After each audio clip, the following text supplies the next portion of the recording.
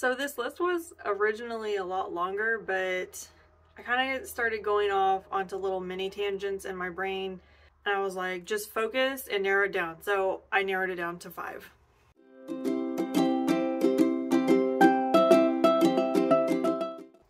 Hi, hello, and welcome back to my channel. My name is Alex, and today we are talking about my winter aesthetic reading. So I feel like when people say their own aesthetic, it's extremely personal to the person, which is, you know, I think kind of the point. So let me describe my winter aesthetic for you. When I think of winter books, my brain does not go to holiday reads or romance. So if that is your winter aesthetic, I'm very happy for you, but that is not mine. If you watch the Maybe series for December, I kind of talked about my winter aesthetic there, but today that's all we're talking about. My winter aesthetic, like, there needs to be snow, and I really want it to be either like survival-esque or thriller, murder, mystery type thing. It is kind of a bonus if it has Christmas tied into it, but none of the books I'm going to talk to you today qualify as holiday reading. Yeah, I would definitely describe my winter aesthetic as like snowy, barren, secluded, deadly, that type of thing. So if that is also your winter aesthetic reading, I think you might enjoy this post. And if that's not your winter aesthetic, you might enjoy it anyway. So I narrowed it down to 5 books because I didn't want to talk your ear off about books because I feel like I do that every week anyway. So we're just going to talk about my 5 favorite winter aesthetic books. These are not in any specific order, so let's just go ahead and start with The Sanatorium by Sarah Pearse. This book had all of the winter aesthetic vibes that I wanted. Okay, we're in an old sanatorium that's been converted into a hotel.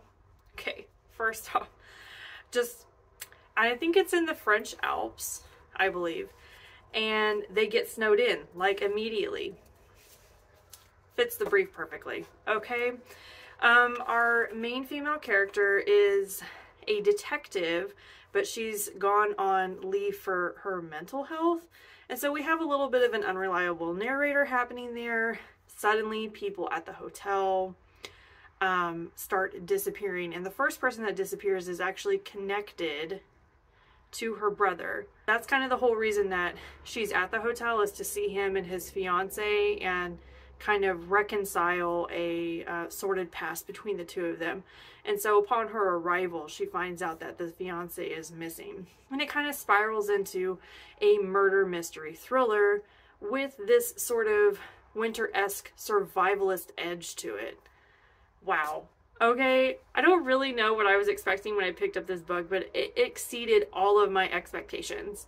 Like, when I get to around this time of year, show me a cover that like depicts winter isolation, I'm gonna read it. You know, sometimes they're not good, and sometimes they are, and that's just a gamble I'm willing to take. And this gamble paid off. I mean, this book, the cover of this book sold me immediately, and then within the first couple of pages I was hooked into this storyline. It just kept getting darker and darker and more twisted the more we got into it, and I absolutely loved the female main character, detective, because she was not perfect. She had a lot of issues. She had familial issues, she had mental health issues, she was really struggling, and throughout the whole novel she was struggling with herself, like even sitting here being like, is this real, or am I overreacting? Am I cut out to do this? Like, am I gonna make it through this? Like, it just ticked all the boxes, okay? This book definitely hit my winter aesthetic right on the head. Like, read this one. This is actually part of a series that I haven't continued, but I really want to. I'm terrified to keep going with it because this book was so good. Then I'm really afraid that the next book is not going to live up to the hype that this one gave me. So, yeah. Read this one. The next book I'm going to talk about today is Shiver by Allie Reynolds. I've talked about this book before, y'all.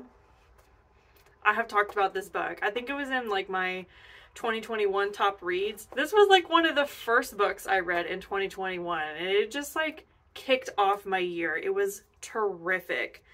This fits the winter aesthetic brief perfectly also. I mean, the cover again. This was one of those like, yeah, snag me with the cover because this is what my winter aesthetic is. Isolation, snow. There's nobody else on that mountain but her. So basically, there's a group of professional snowboarders, and we kind of had like a split timeline here. So we're getting a story of when all these professional snowboarders were on the mountain training together when they're in their late teens, early 20s. And then what's happening to them now, about 15 years later, I think it is. So when they're on the mountain, when they're training in the first timeline, there's a mix of genders. There's male professional snowboarders and female professional snowboarders, and they're basically all up on this mountain doing training together for the next round of competitions and things like that. They spend all their time with each other and getting to know each other. There's a lot of dynamics here. I would say frenemy dynamics, competitive dynamic. There's also a lot of love interest happening between various people in this group. And so we have this storyline building. And then on the other part of the storyline, we find out immediately that one of the snowboarders in the original group goes missing on that mountain. The snowboarders that are left decide we're going to go up to the mountain one last time and have like a vigil or something 15 years later to commemorate this team member that we lost. There's a lot of dynamics here that I won't really get into, but I mean, everyone's really close. And then after this one snowboarder disappeared, like everyone kind of fell off. So this is like the first time that they're all seeing each other since that happened. So they go up there, and when they get up there, they get stranded by a snowstorm, and they find out they don't know who organized the get-together. I mean, it's kind of like that Spider-Man meme where they're all like, it was you. No, it was you. No one knows how the invitations got sent out or why exactly they're there. And then it becomes revealed that the reason they've been gathered together is because someone in the group knows how that snowboarder ended up missing on the mountain. So we're splitting the timelines between what really happened on the mountain between these snowboarders and how this one snowboarder ended up missing, and them all trapped together on the mountain trying to put the pieces of the puzzle together and trying to get out of there alive, basically. It was just a whirlwind from start to finish. Like, I know that was a really long setup and that sounded like really complicated, but the way that this book was put together was just brilliant. I couldn't put it down. It just drove straight through for me. The pace was unrelenting. There was so much dynamic happening here between the characters. We have old flames and new flames and siblings and rivalries, and there was just so much happening here. And I really loved getting the female athletic perspective of this story. It was great. And the ending,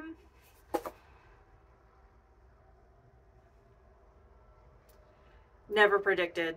Never could have guessed. Like, the whole time we're going through the book, I'm like trying to piece together everything, and I'm like, I've got to figure it out.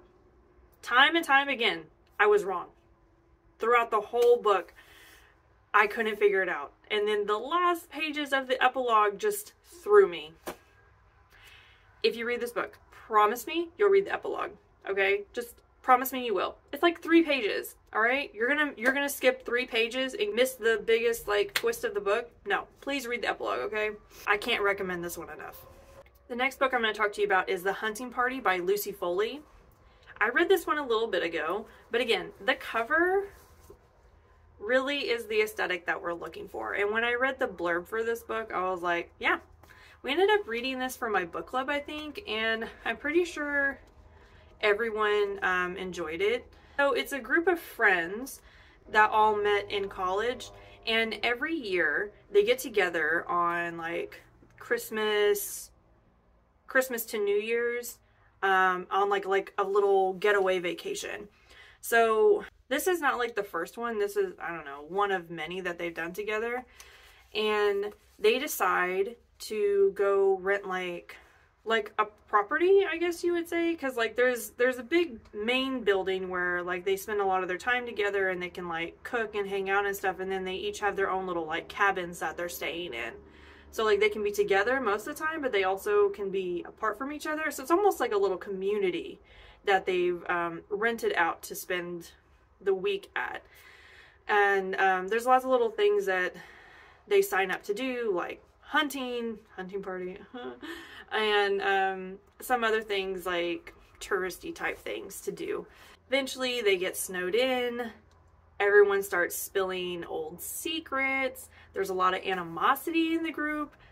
This is like a perfect example of like, not everyone is meant to stay friends forever. Do you know what I mean? Like, sometimes there's just too much bad blood between people. That I would definitely say this is that friend group where it's like, y'all should have just dispersed after college and said, see ya never again, and just moved on with your lives.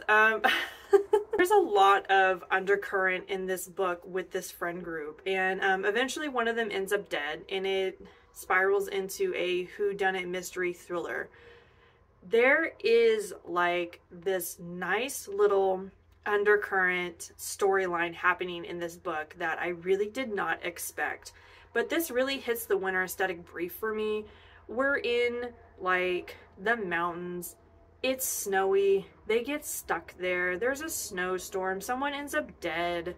Like, perfect winter aesthetic for me. Okay, so this one ticked a lot of boxes. Really quick read. It was really easy to enjoy. I know some people said the plot line was maybe a little bit muddied and complex, but it worked for me. So also, if you haven't read Lucy Foley, definitely give Lucy Foley a look if you enjoy mystery thrillers and things. Like if you enjoy Ruth Ware, you would like Lucy Foley. Yeah, this one hit my winter aesthetic pretty well. It wasn't my favorite of this list, but it was definitely intriguing. The next book I'm going to talk about is The Silent Girls by Eric Rickstad. I read this book a long time ago, and I still think about it. Like, that's brilliant writing to me. This is technically part of a series. I think it's Canaan Crime. This is the second book. When I picked it up, I didn't realize it was part of a series. So I read it without reading the first book. Didn't have any issues with it. So it's definitely one of those books I think you can read out of order. I did read the third book, and I have it in the back of my head to go and read the first book, but I don't know. I read this one, and then I read the third one in the series, and this one was a lot better than the third one for me. So I still lean heavily on this book. So just picture Vermont in the winter with a serial killer on the loose. And we have a main character detective who is struggling with PTSD, sobriety, chronic pain.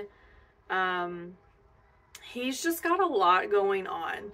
And on top of this, he has a lot of trauma from his previous cases and stuff that he's just not working through that well. It's definitely one of those things where it's like, bro, you just need to retire and get therapy.